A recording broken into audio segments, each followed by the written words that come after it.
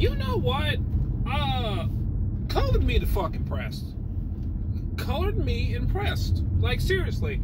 You know, I was sitting here this whole time, this whole offseason, thinking that the New York Football Giants did not have the ability to make smart signings. I mean, they have overpaid Nate Solder. They have overpaid Leonard Williams. I think they gave a ridiculous contract to James Bradbury. All these stupid signings over the years, and I didn't think that they had the ability to give out an actual damn smart signing. The Giants finally signed Logan Ryan. You know, hey, I'm doing a video. Yeah? You can come in. I'm just. Oh. Yeah. No, I can't come in when.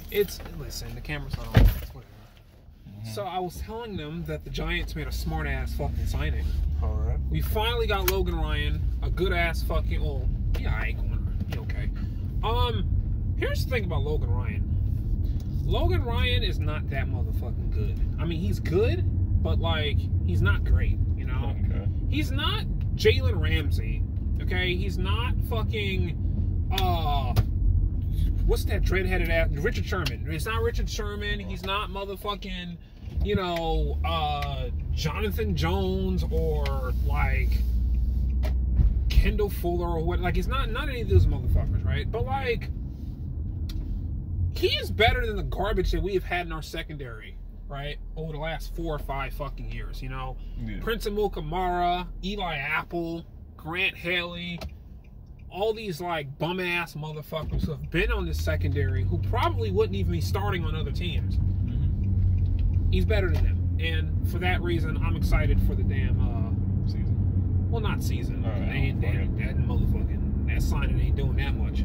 But like, I'm excited for the motherfucking secondary. I don't feel like I have to hold my breath every time the damn quarterback throws the ball.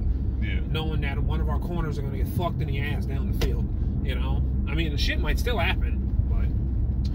But yeah, anyway, the Giants make a smart-ass signing. They signed Logan Ryan. Quite frankly, I hope they also sign Prince Amukamara back. That'd be awesome. And we still need pass rush. Jadeveon Clowney is still out there. Are the Giants going to sign him? Fuck no, because that's not what the fuck they do. They don't make smart fucking decisions, okay? But here's the fucking hoping they do, right? So, until fucking next time, peace out.